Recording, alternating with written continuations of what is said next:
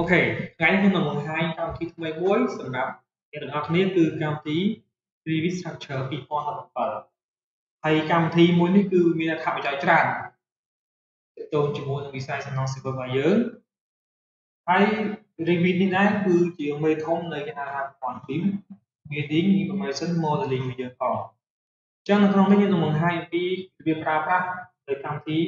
Revit Structure 2017ហើយនៅក្នុងហ្នឹងគឺវាមានទាក់ទងជាមួយនឹងប្រើប្រាស់ច្រើនមានថានៅក្នុងកម្មវិធី Revit ហ្នឹងគឺយើងអាចធ្វើជា construction template មានថាយើងស្រាប់ធ្វើ construction ខាង aspect ក៏ត្រូវខាង structure ក៏ត្រូវហើយនឹងខាង MEP ក៏ត្រូវដែរប៉ុន្តែនៅក្នុងមេរៀននេះខ្ញុំនឹងបង្ហាញទាក់ទងជាមួយនឹង structure ទាក់ទង structure យើងហ្នឹងអញ្ចឹងដំបូងឡើយគឺយើងមាន template ជាច្រើនដែលយើងទៅឡើងកម្មវិធី Revit 2017ហ្នឹងគឺយើងមានទាក់ទងជាមួយនឹង construction template សម្រាប់អ្នកដែលធ្វើ construction នៅក្នុង site engineer ហ្នឹងយើងធ្វើសម្រាប់ធ្វើការ process នៃការ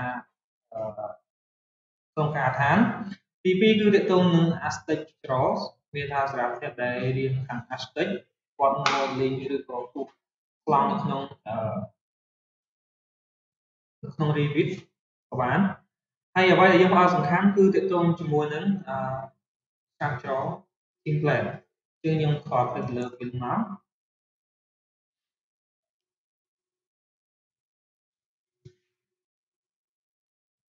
ដំបូងឡើយគឺខ្ញុំសូមណែនាំទាក់ទងជាមួយនឹង interface របស់កម្មវិធី Revit Structure 2017ហ្នឹងជាទូទៅគឺយើងបើក structure ក៏ចេញអញ្ចឹងបើក architect ក៏ចេញអញ្ចឹងបើក system ប្រព័ន្ធ MEP ក៏ចេញអញ្ចឹងដែរអញ្ចឹងនៅក្នុងហ្នឹងវាមាន tool 3ដែលសំខាន់គឺទាក់ទងជាមួយ structure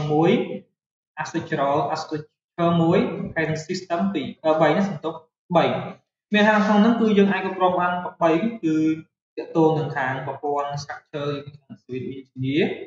ខាង architectural ហើយនឹងខាងប្រព័ន្ធ MEP គឺប្រព័ន្ធទឹកប្រព័ន្ធភ្លើងនិងប្រព័ន្ធអគ្គិសនីរបស់យើងហ្នឹងអញ្ចឹងអ្វីដែលយើងដោតសំខាន់គឺទាក់ទងជាមួយនឹង structure ប៉ុន្តែនៅក្នុង structure គឺយើងលាយឡំជាមួយនឹងការប្រើប្រាស់ tool មួយចំនួនពីក្នុង architect ដែរក្នុងលក្ខខណ្ឌយើងគូរ RAM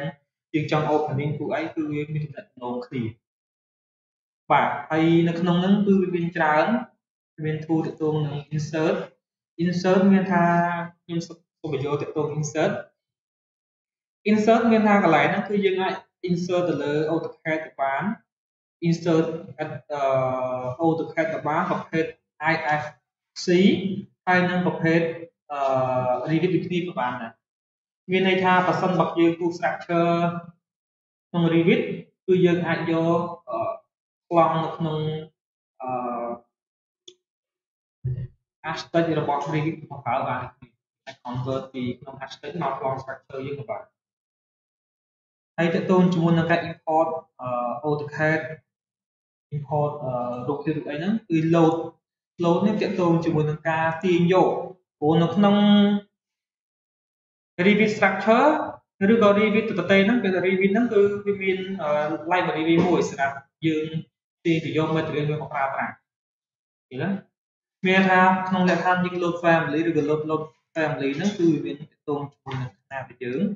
គឺវាមាន imperial ហើយនឹង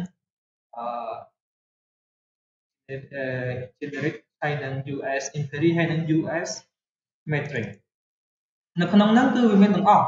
ទាក់ទងជាមួយនឹងប្រព័ន្ធ MVP ក៏នៅក្នុងហ្នឹងទាក់ទងនឹង ASCII ក៏ក្នុងហ្នឹងទាក់ទងនៅក្នុង structure ក៏ក្នុងហ្នឹងដែរអញ្ចឹងមានថានៅពេលដែលយើងគូសបើសិនបើខ្វះ material ណាមួយនៅក្នុង drawing របស់យើងនៅក្នុងការគូសក្នុង video របស់យើងគឺយើងអាចទៅទាញ element ទាំងអស់ហ្នឹងក្នុង library បានឧទាហរណ៍យើងគូសប្រភេទដែកជា structure ដែកអញ្ចឹងពេលដែលយើងគូសក្នុង structure ដែកយើងខ្វះ element ហើយថាឥឡូវយើងខ្វះយើងត្រូវ import ប្រភេទមុខកាត់ជា structure មានមុខកាត់ច្រើនតែយើងអាច import បានអញ្ចឹងទាក់ទងជាមួយនឹងload family របស់យើងណា load family របស់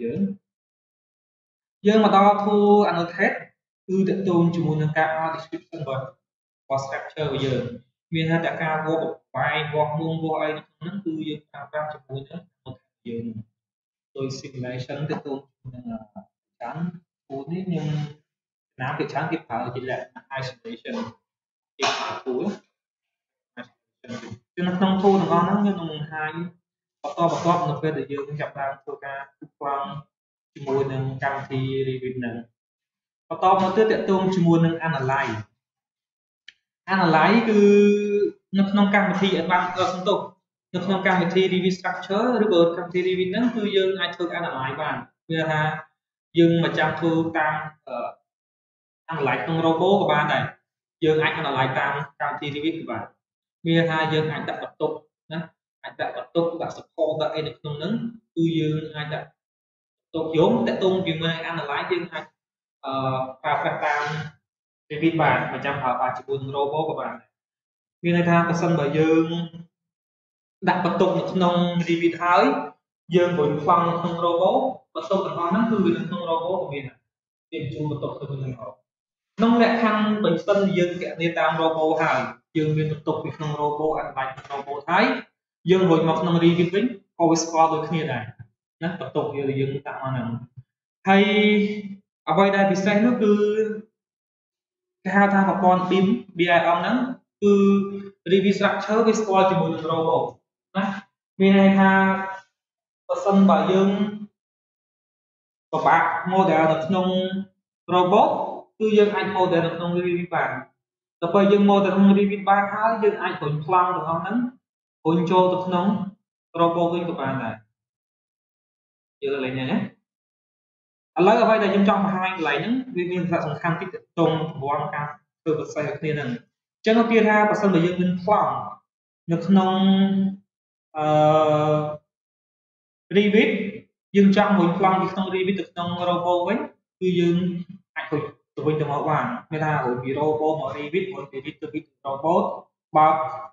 សិនយើងប្រើ version 2015គឺយើងអាចរុញទៅដល់ក្នុង AST AutoCAD Structural Modeling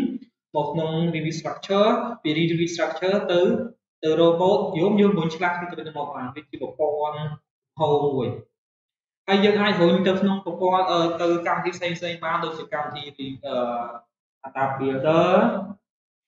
ETAB Advanced Design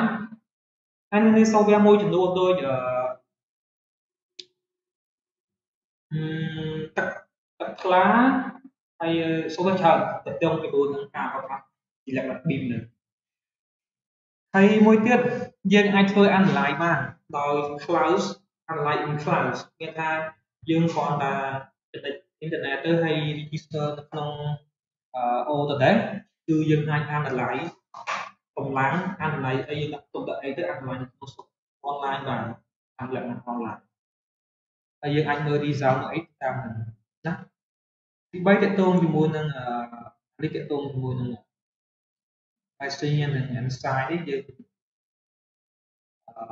ការរៀបចំក្នុងការអានទៅនេះវាធ្វើតាមទៅហើយយើងមាន tool ច្រើនទៅក្នុងហ្នឹងហើយអ្វីដែលសំខាន់យើងអាចមាន add in គឺថានៅក្នុងកម្មវិធី Revit structure ហ្នឹងគឺយើងអាចរួមចូល3ណាយើងអាចតាមនឹងដឹងក្នុង AutoDesk គឺយើងមាន robot advanced steel ហើយនឹង Revitសំទោសadvanced steel advanced concrete ហើយនឹង Revit ហ្នឹងហើយនឹង robot អញ្ចឹងនៅក្នុង4ហ្នឹងគឺយើងអាចរុញដំណើរក៏បានដែរប៉ុន្តែនៅក្នុងលក្ខខណ្ឌយើងរុញចូលក្នុង advanced steel ហើយនឹង advanced concrete គឺយើងត្រូវតែ install extension មួយដែលហៅថា extension advanced steel extension ហ្នឹងគឺយើង install ហ្នឹងទៅដើម្បីរុញប្លង់ទៅឲ្យកម្មវិធីទៅបានឬក៏ advanced steel ទៅបានដែរហើយក្រៅពីហ្នឹងទៅនឹង configuration របស់យើងណា site designer ទៅនឹងការនេះ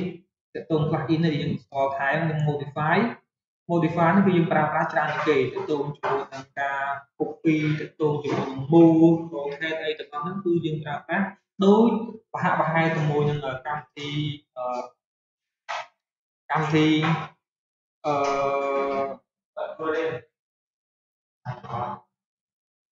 កតងជាមួយនឹងកម្មវិធី AutoCAD ដូចគ្នាអញ្ចឹង